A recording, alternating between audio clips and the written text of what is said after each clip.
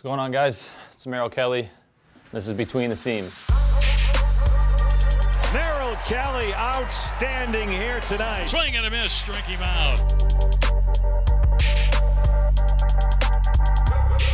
First and foremost, I feel like is the most obvious one for most pitchers at least is four-seam fastball. Just try to throw it, try to locate it as best as you can. If you leave it over the plate, it tends to get hit pretty hard. Two-seam fastball, just right there in the middle of the seams. Try to get that downward, inward action to a right-handed hitter. Try to get in on his hands as best as I can. Try to maybe get a ground ball with it. Next is the changeup, which is probably my favorite pitch to throw. Probably the pitch that for a little while carried kind of my career, I would say. Without it, I don't think I'd be sitting here talking to you guys today. Knuckle curve is right there. Spike it on the top. Just try to really get that seam and pull down with it. Try to get that 12-6 action. And the goal is either kind of an 0-0 steal a strike, or with two strikes, have them swing and miss at a ball in the dirt. And then the last one is just a cutter, which I haven't thrown. I've only thrown the cutter for about 3 years now, but it's a pretty fun pitch to throw. It's been helpful with everything else that I throw. It plays off pretty well. The reason I have 5 is just to keep them guessing as much as I can. Pitching at least is about messing up timing and kind of changing your looks and not letting the hitter kind of get comfortable or sitting on 1 or 2 pitches. To have all 5 working and being able to throw all 5 for strikes is probably rare. Those are the days that are a lot of fun. Those are the days that, you know, you go 7-8 innings and, you know, you kind of cruise through because, you know, the hitters have to honor 5 different things. But most of the time that's not the case. Most of the time I would say maybe 3.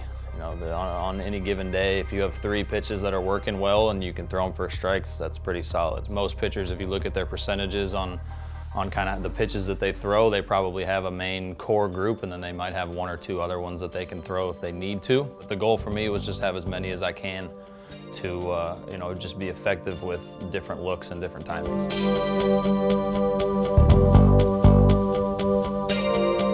I was on YouTube one night, going down kind of a YouTube rabbit hole that you kind of fall into sometimes. You know, video just turns into videos and turns into videos.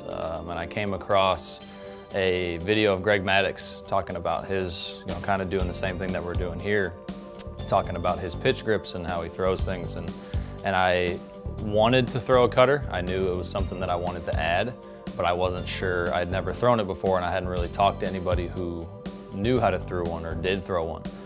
So I looked at that video, and he actually showed what his cutter grip was.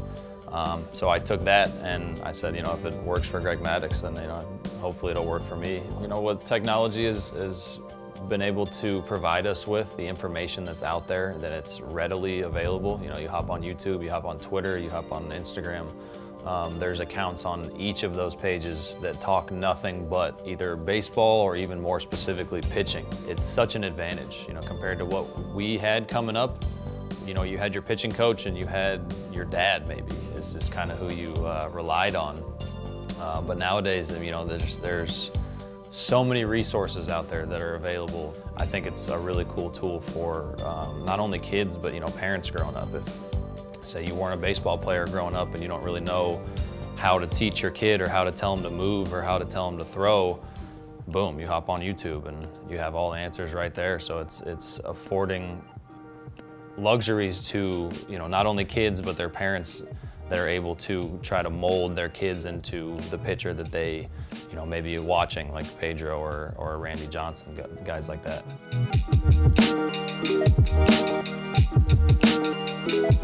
I didn't know that I had high spin rate until I got to the Diamondbacks, and everybody told me that, you know, the breaking ball was really good and the fastball has high spin rate on it. So I don't try to do that on purpose. It's just how it comes out of my hand. It's just how I throw it. Does it help? I don't know. You know, I guess you'd probably have to ask some analytics guys on that question. I have noticed that the swings on the fastball, you know, are a little different than I guess back in the day, because I think part of that is, like I said, I threw a lot of 2 seams. I wasn't used to seeing swings. I wasn't used to really seeing my 4-seam in the zone a lot. But yeah, it's cool, I guess. It's people tell me it's good, so as long as As long as they like it up there, then I guess I like it down here.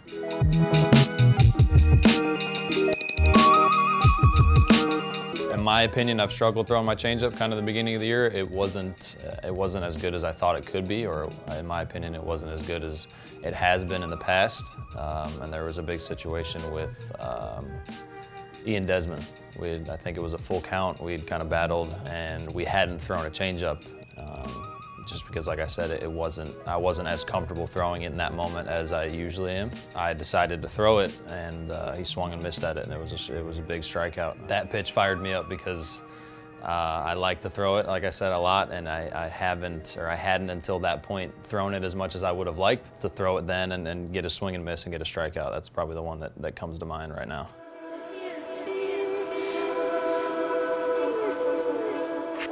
So what do we got? We got Andrew Benintendi.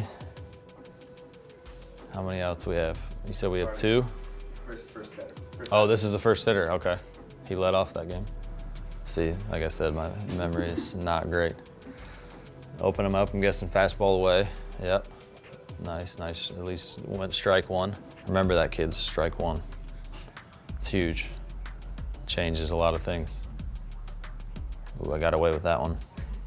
I bet he wishes he had that pitch back. I'm kind of one of those guys that I try to make every delivery kind of the same. Ooh, that was a nice curveball. I think I would have liked it a little further down. I think I was trying to throw it in the dirt and get him to swing and miss at it, but I'll take the ground ball. But yeah, I'm not really one of those guys, you know, you see take a Justin Verlander, for example. You know, beginning of the game, he's, you know, nice and easy, kind of 92, 94, and then, you know, all of a sudden when we get later in the game, he starts really letting it go, and it's 97. I just try to make every pitch the exact same. Let's see what I started him with. I'm gonna guess cutter, but I'm not sure. Yep, I was right. Nice. Cutter for strike 1. Nice, 2 for 2, strike 1. Not only does it just put the hitter in defense mode right away. Ooh, yeah, that was over the plate. That's what Benintendi should have done with that second fastball I threw him. Yeah, it puts the hitter in defense mode right away. It kind of just allows you to attack the hitter more than when you get strike 1 rather than falling behind. You know, when you fall behind, you have to throw pitches in the zone, and you know, hitters are ready for those pitches in the zone because they know that you're behind and they know that you need to strike. But situations definitely dictate what type of pitches you're trying to throw. You know, in a situation like this, like you said, I'm trying to get the ground ball, get out of here with no damage, just giving up 1 hit. You know, say there's a runner in scoring position or a guy on third base, and you know, you're thinking more on the ground rather than something in the air, kind of eliminate either the you know, the RBI single or the, you know, sac fly. I'm gonna guess that I'm gonna try to throw a 2-seam or a changeup down. Changeup, yep. No, I'm going in. Nice pitch. And then went back to the changeup for the double play.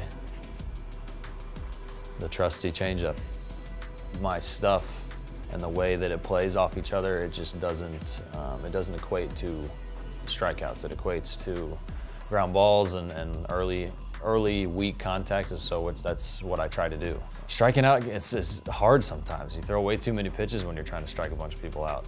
I'd rather throw 3 pitches or less is kind of my mentality for each at bat. If I can get an out in 3 pitches or less and move on to the next one, I'm happy. And that, for me, that's what gets me later into games. Sometimes when I start trying to strike people out, I start picking a little too much, I start getting a little fine. And before I know it, I've walked, you know, 2 or 3 guys, and then I have to throw that perfect pitch to get the contact rather than just trusting what I do and trying to get that contact earlier rather than later.